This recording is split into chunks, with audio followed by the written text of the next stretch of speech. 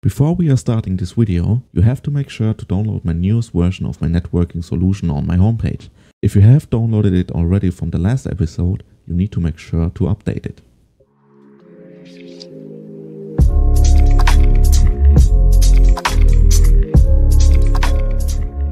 Hello ladies and gentlemen, and welcome to the second video of this tutorial course. In this video we are going to have a look how we can instantiate game objects over the server on the Unity client. I would say without further ado we are going to start right away into this process. So first of all we are going on to the server side. So make sure you open up the server.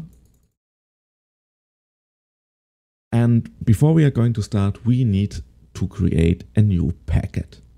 So to do that, we are going into our network sense script and we are going to create a new packet, which means first of all, we are going to create a new server packet where we are going to say as instantiate player. And now we are going to directly create a method where we are going to send the method where we are going to instantiate our player. So we are going to say public static void, and we are going to say instantiate network player. Of course, we need a connection ID. And there we go. Like in the last video, we are going to create a byte buffer equals new byte buffer. And then we are adding, of course, our packet identifier, which means buffer.writeInt32 int server packets dot instantiate player. And that's it already. Now we are going to send the packet over the network, where we're going to say network config.socket.send data to, then connection ID, comma, buffer.data and buffer.head. And then we are, last but not least, we're going to say buffer.dispose. All right, now we have successfully set up our packet where we are going to send over from the server to the client. And now we need to get a method where we are going to call this instantiate network player. So for this example, we are going into our network config and scrolling down. And as soon as we are getting a connection, we are going to send the player into the world. So we can say network send dot instantiate network player and connection ID.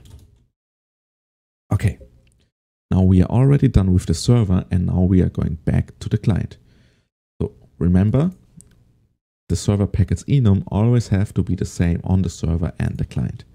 So let's copy these, go to our client, and within our client project, we are going into our network receive, as you can see right here, pass the unser packet identifier, and now we are adding our method. So private static void packet instantiate network player. Of course, we need a byte array, so ref byte array and data.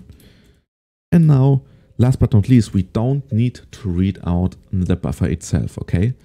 We can just say, we can directly call a method where we are going to instantiate the game object, since we are not sending any information yet, okay? So within our network manager, we are going to create a new method called public void instantiate network player. Okay, perfect. And now we can say, first of all, we are going to create a game object. So game object, a public game object, of course, public game object, and we call this player preference. So player pref.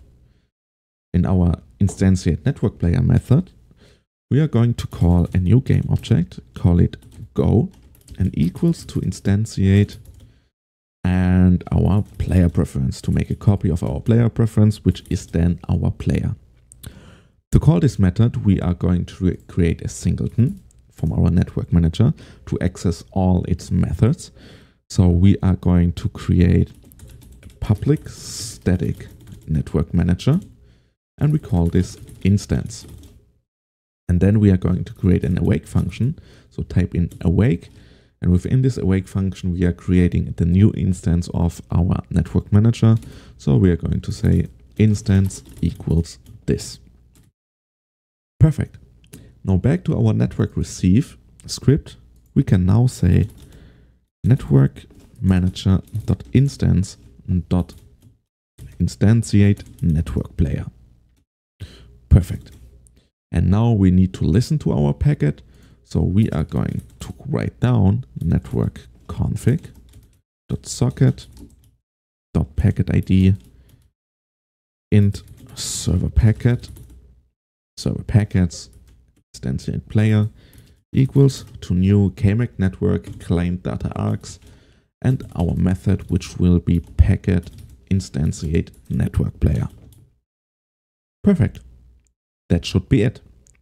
Now go back to our Unity editor, wait till everything is compiled.